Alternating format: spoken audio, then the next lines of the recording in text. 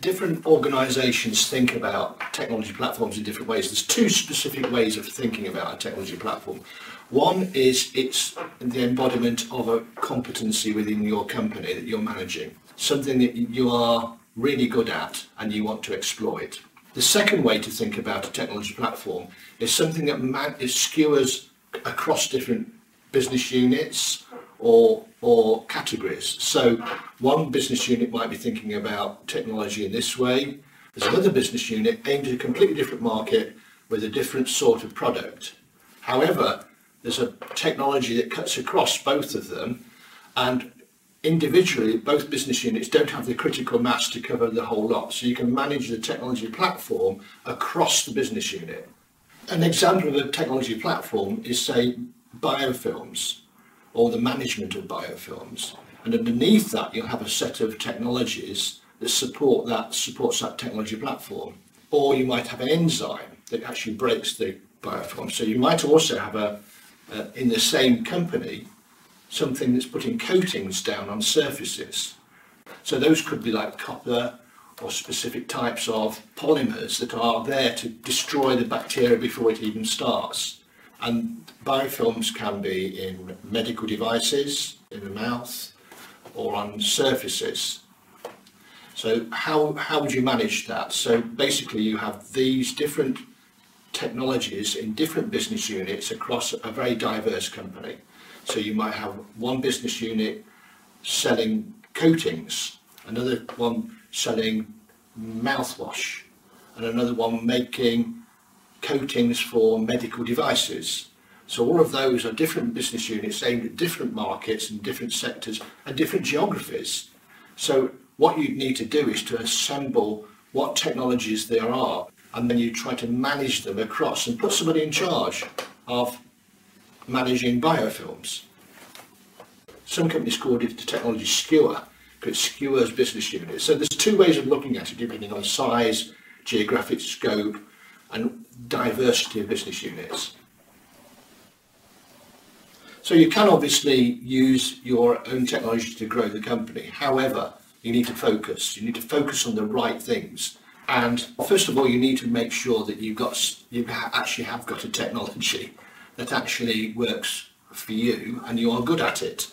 So you've got to work out what you are really good at and whether you do have a competency there and whether you're going to have a competency in the future. Because you don't want to spread your resources so thinly that it undermines your own core business to try to exploit something somewhere else. So that's the first thing. The next thing is you've got to work out whether actually customers want that technology in a different product. That requires you to think about a different market sector that you might not be obviously au fait with, and also trying to think about can you change the rules of the game in another market using your technology to disrupt somebody else.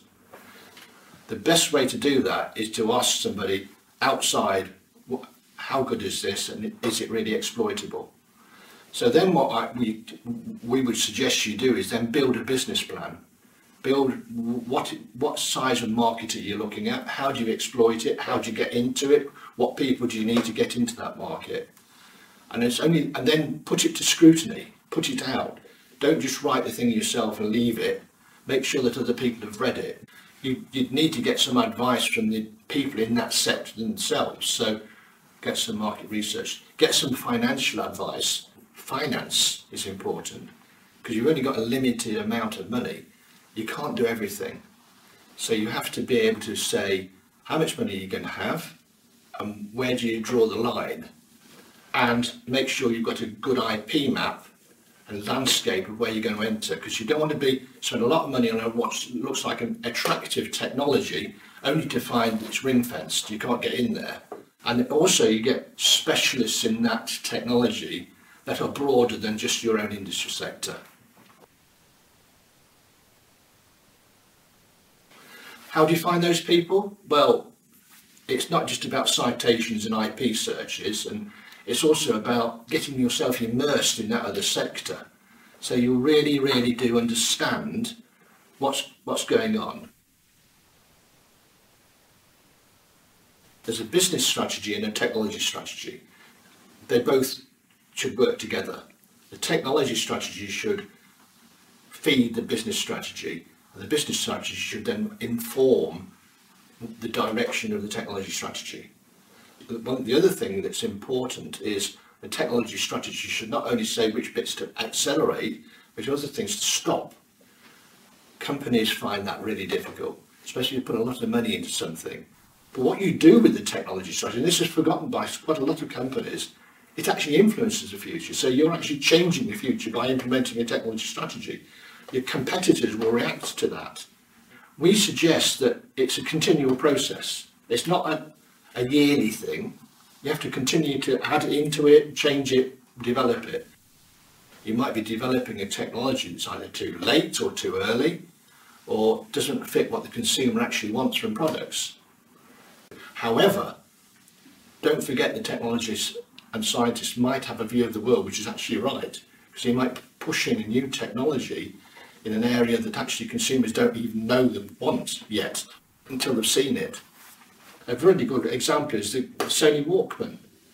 In the 1970s, they did a market study before the Sony Walkman came out, and nobody wanted to walk around London with things sticking in their ears.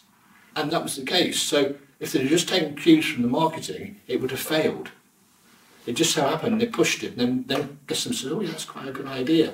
From the Sony Walkman came the iPod, from the iPod came MP3, but the technology's moved on so quickly with the internet, and who knows where the world will go.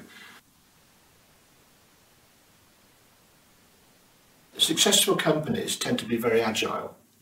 They tend to look outside as well, so they don't rely on just themselves to develop the technology. I think that's really important.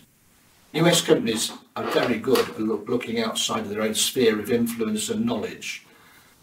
They tend also to employ people that's not in their own industry sector, so they shape the tree by employing people from another sector into their own. I think that's really important to look outside. And you know, if you're moving into another sector, for example, you do really need to know from someone else outside the company about what's going on. Henry Chisborough says that not all smart people work for you. And that's true. And the world's a basket of things going on that you can then play on if you're clever at it and smart at it.